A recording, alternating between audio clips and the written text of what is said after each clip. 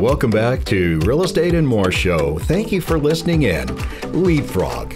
What in the world is leapfrog? And what does it have to do with one's home? Well, the answer to this could be it might have a whole bunch to do with your home if it has to do with a sewer lateral.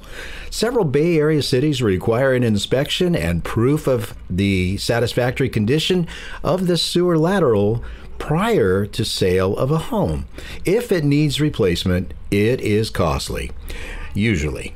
What if the old clay pipe is cracked and oak tree roots have intruded and blocked the flow just before your new home is about to close escrow? What about high water usage? Today, we have the opportunity to discuss these conditions with Mr. Leapfrog Plumbing himself, Mr. Maurice Williams. Maurice is a good friend and an amazing man who has built his plumbing company into a community asset. We have a great time planned learning how certain plumbing conditions of a home sale might be solved, along with the necessity of ensuring the home you live in, plumbing-wise, is froggy good. Let's welcome this gentleman to the show. Welcome, Mr. Maurice Williams. Thank you. Thank you so much, Mike. Did you grow up in the Bay Area, Maurice? I did. Actually, I was born in Oakland and raised in Berkeley at the age of 2 until graduation from high school. So, wow. Yes. I heard you're quite a gymnast back in the day. Is that true? Oh, gosh. I was very much involved in gymnastics and at Berkeley High School, where I attended, I had a very good mentor, is Don Allen, who had inspired me and had taken me to a certain level and provided a scholarship from several universities throughout the country. So yeah, he was my inspiration at that point. And I did, I was a social moron after that point. Gymnastics was my life during my high school and collegiate years. So yeah. So do you ever have to use those skills when you work on plumbing systems at all?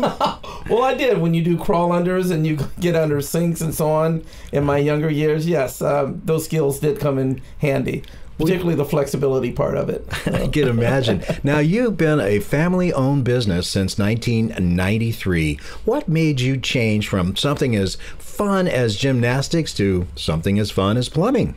Well, Mike, I've been involved in a number of different occupations, and after I had graduated from college, I got involved with the city of Vancouver up in Canada. So I was going to grad school there at the time, and since gymnastics was my forte, I started a gymnastics club, and we called the Bugs, Burnaby Unified Gymnastics Society. So I did that for a number of years, and I worked for the city of Vancouver as well as a Parks and Recreation director and in incomes operations. And so I bounced around quite a bit and did that for maybe 8 years or so. And then when we moved back to California, it was we found that the type of occupation I had in Canada, they didn't really have those opportunities here. So speaking with my older brother, who was a plumber, he inspired me and said, hey, listen, you should probably start a plumbing business. I'm going, well, what's that? So he encouraged me, taught me, went through the whole spiel, and yes, so I got involved in that and loved it. I loved the hands-on part of plumbing and just thoroughly enjoyed it. So yeah, that was the beginning. So. Well, I see your trucks around the Bay Area all the time. They're always brilliantly painted, and they say Leapfrog Plumbing all over them, and it has a big phone number. This is old-style, really cool marketing, and I have to applaud you for that. How many of those trucks do you have now? Well, we have 11 trucks, and 9 that are fully functional at this point, yeah. Oh, it's hard to keep them all going, you mean? Oh, well, it's really hard to find young men these days to get involved in the trades, so we're still looking and we're still fishing right now. I understand. I understand. A lot of the trades are having difficulty with that, finding workers that actually want to work and know how to do something. Absolutely. Kids are pretty much involved in digital components and so on, so they get involved in that, and when it comes to like home repairs or, learning the hands-on type skills, they have a very difficult time. So as a result, it's really hard to find people that can get inspired to do those type of works. Well, you're an inspirational kind of guy, so I'm imagining you're going to have all of those trucks running here before we know it. Oh, I'm hoping. So in Oakland, and Oakland is one of those cities that has the sewer lateral inspection with satisfactory condition inspections Correct. to do, and your company does these, correct? Correct, we do. Actually, in the Oakland and Berkeley area, we do sub that out, but we work integrally with two other different companies. Mm-hmm. So the way it works, folks, is in these certain municipalities, that sewer lateral needs to be inspected and come up with a certificate of satisfactory condition in order for the home to sell. And so in real estate, we run across that all of the time. Right. And it's great to have a good guy like Maurice to help us out. We call him up and say, hey, we need this sewer lateral inspected at this address. And he gets out there with one of his 9 trucks and gets it all done. And how is that done? How do they do this? Well, it's complicated to explain it, but it's we normally use what we call the trenchless method, which is less intrusive to any type of landscaping or what have you. So what it does, it has a boom in the front, which is this giant, huge type of bullet type of item. And what it does, it breaks out the old pipe, generally it's clay, and at the same time is pulling new poly pipe right through, which is far more flexible. It has a 50-year warranty on it. And yeah, so we drill 2 potholes, one at the origin point, one at the termination point, pull it through, and there it goes. Generally it takes about a full day with a crew of 4 to 5. Wow. So we've seen a few of those actually happen. And generally speaking, when you do an inspection, don't you run a camera through that sewer? We do. The what we call the local authority, and in Contra Costa County, it would be the Contra Costa County Sanitation District. They'll come in and do a pre-inspection, ensure that the grade is proper before they will even allow us to do a trenchless application. So yeah, they'll do the inspection, we'll do the camera, they'll give us the go, and then we're on our way. Wow. It's happened a few times when we've been ready to get on with our sale that the inspection comes back and the sewer lateral is broken. It gets a little crack in the old clay pipe or wherever, right. And then roots intrude into the actual pipe, and now you have a blockage, and that not only needs to be cleared, but it needs to totally result in remediated as well too. Yeah. We've clay pipe, as you probably know, in older homes, that was the application they used for sewers, sewer laterals. It would be either clay. There was this other, during the World War II, they had this composite type of pipe that was almost like, how can you put it? It's like an adobe type of piping that they used because they didn't want to use the metals, because the metals was used primarily for the war. So yeah, that was an application.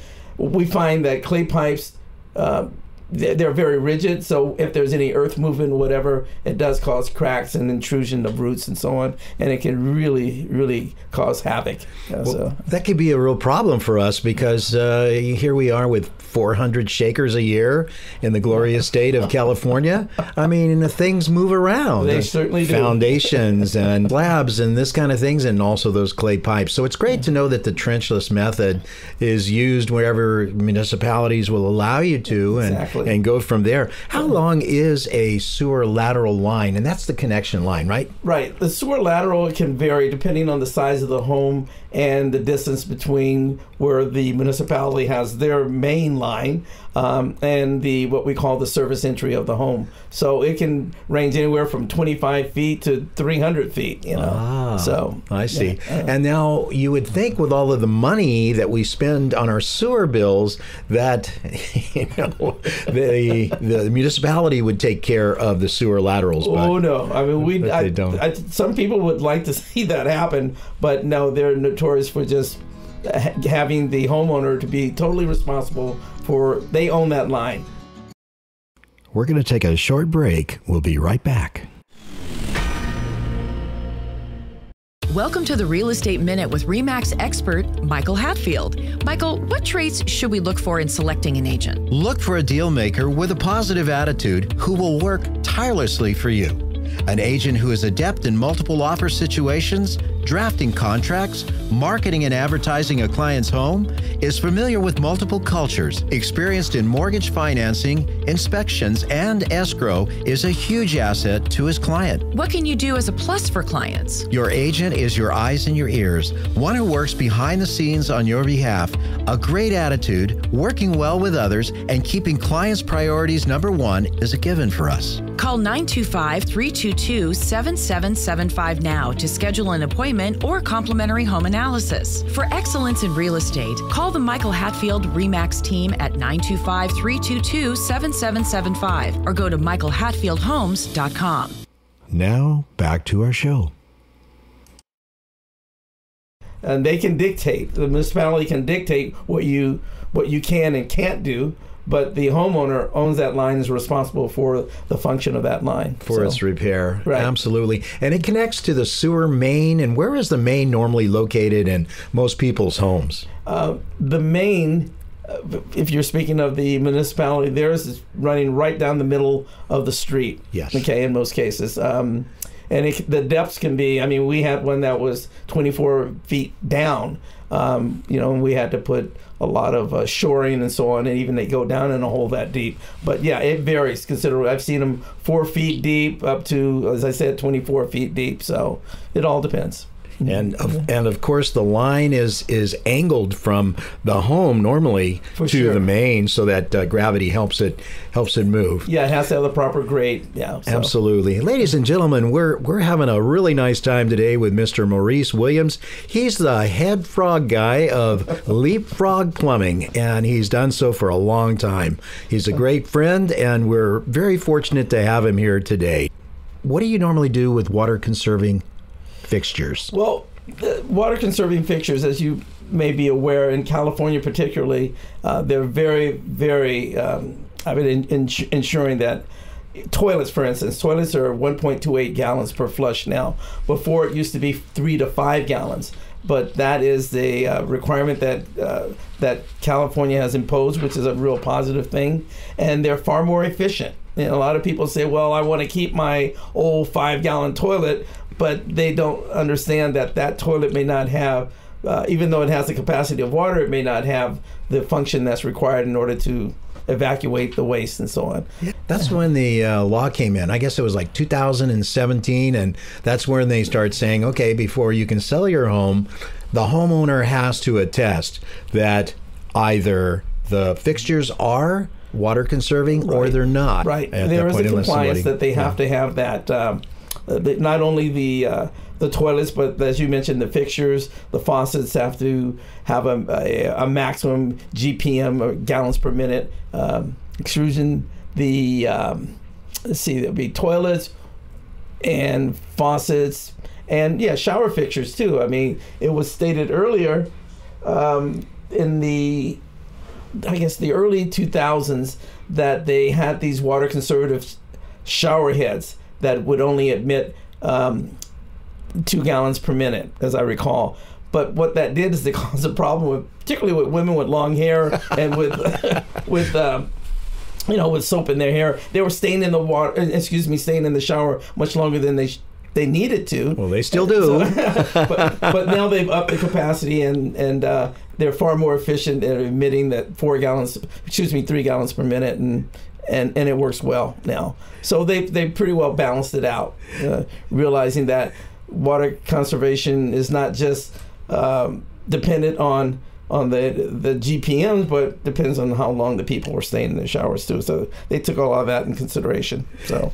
You know, a good friend of mine told me one time, he says, as we gain vintage, our ladies take longer in the bathroom. And I said, I can blame water-conserving fixtures, I think, for that. Can I not? You absolutely can, for sure. And that's a fact. Well, I notice Leapfrog has 24-hour service. Who answers? Now, if we call at 2 o'clock in the morning, are we going to get Maurice Williams? Absolutely not. No, if you call at 2 o'clock in the morning, you will get a recording, and and we will, depending on the nature of the emergency, we'll either try to dispatch a person within a couple of hours, or we'll wait till the next morning and then get someone out and to contact the individual making the emergency call. So if we as a real estate team sell a like a apartment building, now do you actually do sewer laterals on those, and you do inspections on a building like that for in plumbing? Some cases, yeah, it depends on. I mean, if it's like the Keys, for instance, which is a huge apartment complex in Walnut Creek. In most cases, we stay away from those. Either that, or we'll hook up with a different, another plumbing company, because the nature of that is just so involved that we, as a small company, could not handle that type of a situation. Yeah. So yeah, we'll partner up with different companies in order to take care of the problem that they need to have taken care of. So, yeah. You know, one day my dad said to me, he says, son, in some countries they tell how wealthy you are by the number of dogs that you have to keep around you and keep you warm. I think here in the Bay Area, by the number of trucks that you have in your company is going to determine how large of a business you are. That's 9 true. trucks, you're not all that small, Mr. Williams. Well, I kind of consider myself small. I like to have that mentality of being a small, single homeowner owner, so yeah. When I say large, I'm thinking of companies such as Roto-Rooter, where they have a umpteen number of trucks in different municipalities, and it's a franchise. We're just family owned, and we're just like homegrown. Yeah, so. I hear you. Well, just this morning we took a walkthrough of a home that we just put into contract, and the lady she says, we really appreciate the fact that you always have our back in these deals, and you've done it. You're if we're not there, we know that you're watching out for us. And I would say that in a business such as yours, a family-owned business since 1993, you have all of these 5-star reviews for your company. I think it's much the same with you. I would much rather hire you to do my job than to have a big national company come in and to do it. But you're not that small, Maurice, and I think that you have resources behind you to where you can get the job done and do a great job. And I know, for one, I trust you. So okay, well, I really appreciate that, Mike. I do sense that we're small, but we think big, and we try to act big in order to take care of problems that may arise with various customers and so on. But we, it's really different the way we think too. I found, though, over the years in having this company, we've developed friendships with many of our customers, and it's not just a contractual type of agreement that we work with, but I look forward to meeting them and seeing them and working with them, and the sincerity of wanting to help them. That's what's really key, and I think that's why we've had a fair amount of success. So. I would say you do great. Yeah. Now let's talk about real estate. Somebody wants to sell their home. Now it's important before you actually get to the home inspection, because those fellas don't really do the plumbing inspections the way your company would.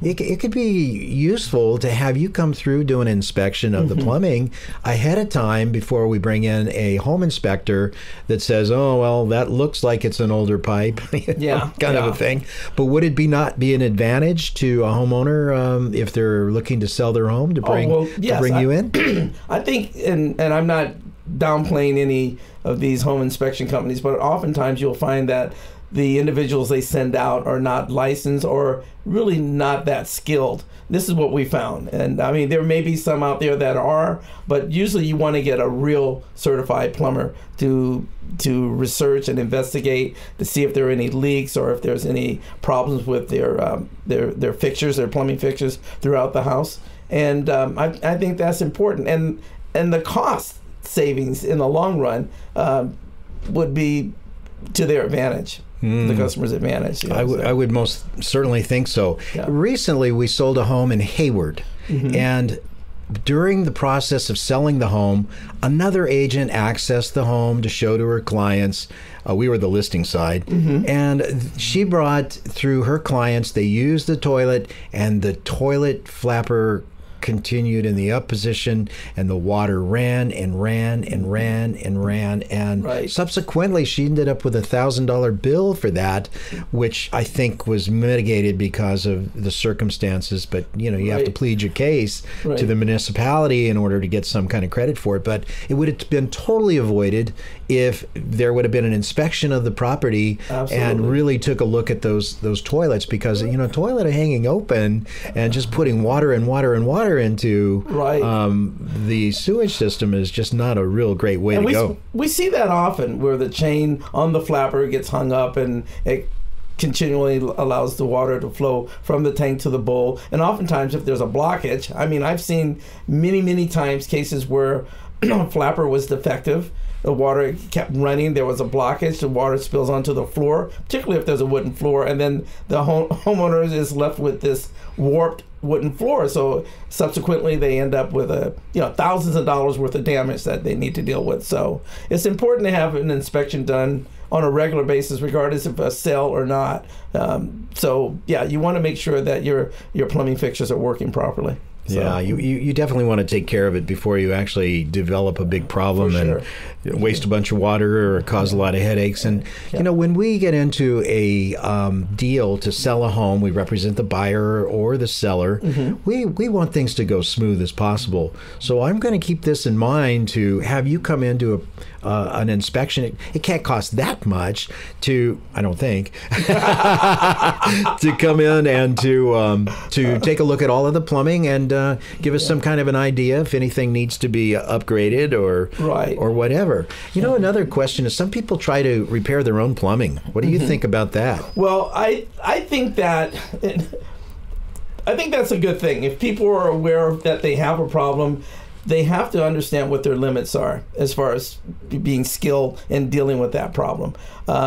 If you recognize that some things may be over your head, I would suggest that they call a plumber to come in and do the inspection, and oftentimes there's no cost in doing that. We can give them an idea of what the extent of their problem is and the cost that would be involved, and then they can make the decision. Yeah, I can see you're into relationship building. Oh, absolutely. That's what it's about. You might come in and you might do something nice for a homeowner, and when they do have a problem, they say, well, I'm comfortable with Mr. Williams, and I want to call the head frog, which is always a really great name because you never forget it. Leapfrog Plumbing, you just never forget that name. But they'll call you then when they need service, and that might be at the time that you can best help them and do good. Right. You're absolutely right there.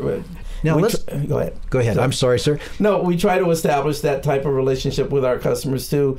Oftentimes, we'll walk away with not even having a contract, and that's not what's important. What's important is that they'll remember us, and if something does arise in the future, that we'll be available to help them. And I don't know if you call that intentional marketing, but it happens. It does, yeah. A couple of other questions. Do you install the earthquake shutoff valves on the gas lines? We do. So you do that, which is a requirement for sale in a lot of different homes nowadays? Absolutely. That is a requirement in a lot of different municipalities, too. We're also vendors for PG&E, and we have been for the last 12 years or so. So we're very familiar with gas as well as water and sewer and so on.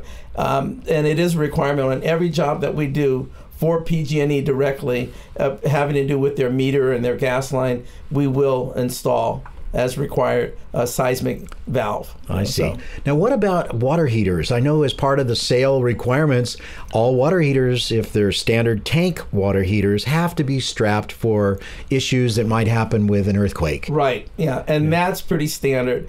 I think a lot of people may not be aware of the fact that in California, let's back up a little bit. Water heaters are probably the most neglected plumbing appliance in any given home. People take hot water for granted. So they don't want to remediate a problem until it's obvious that there is a problem. So if there's leakage or whatever, then they jump on it. But water heaters, and we put out advertisements to our customers that water heaters are just like changing oil in a car. It has to be flushed regularly. Every 3 years, you should have your water heater inspected to ensure that it's not building up calcium and particulates inside, because they do deteriorate from inside out, and you don't know it until a leak occurs, you know. So one last question. Are you finding a lot of people going to the tankless water heater? We do. I think in the last 15 years in the plumbing industry, that is probably the most exciting thing that's happened. We find that tankless water heaters are far more efficient. They have like an incredible warranty, as 15 years compared to a standard water heater, which is generally 6 years. And then, and it gives you not instant hot water, but endless hot water. They do have internal pumps, which will hasten the delivery of hot water to any given plumbing appliance. They're just wonderful. But when you consider the warranty, you consider the efficiency, in the long run, it does pay. All good information this morning. I would like to thank you for taking the time to come on the show to enlighten our listeners and as to how plumbing gets into the home sale and the importance of dealing with it. Ladies and gentlemen, I hope you've enjoyed our show, Leapfrog and Your Plumbing. They hop to it for you. Should you have any plumbing issue, you can contact us at 925-322-7775. We'll connect you with Leapfrog Plumbing. Thanks for being on the show, thank Mr. you, Williams. Mike. It's been a pleasure. It's good seeing you. You bet. Same here. You've been listening to a Real Estate and More show. I'm your host, Michael Hatfield. Important topics like Bay Area real estate and interesting people like the head frog himself this morning. Listen to archive Real Estate and More shows at michaelhatfieldhomes.com/radio, or you can listen on the podcast. Our show, The Real Estate and More Show, is on most major directories. I'm Michael Hatfield. I hope you'll tune in next week. And in the meantime, have a blessed week. The views and opinions expressed are based on current economic and market conditions and are subject to change. Information on the show provided for illustrator purposes only and does not constitute professional or legal advice. Information from sources deemed reliable, but accuracy and completeness not guaranteed. Michael Hatfield and the Michael Hatfield RE/MAX team have no liability for information discussed on the show. Consult with qualified professionals prior to taking action. We at the Michael Hatfield RE/MAX team enjoy representing our valued clients. If you or someone you know is interested in buying or selling and wishes to schedule a complimentary appointment with the Michael Hatfield RE/MAX team, call us at 925-322-7775. That's 925-322-7775. Or go to our website, michaelhatfieldhomes.com. I'm Michael Hatfield. Thank you for listening today. Join us next Saturday for the next Real Estate and More, when we again sharpen our focus on how's the market. Join us next Saturday and have a wonderful week. Best wishes and blessings to you. DRE 01493761.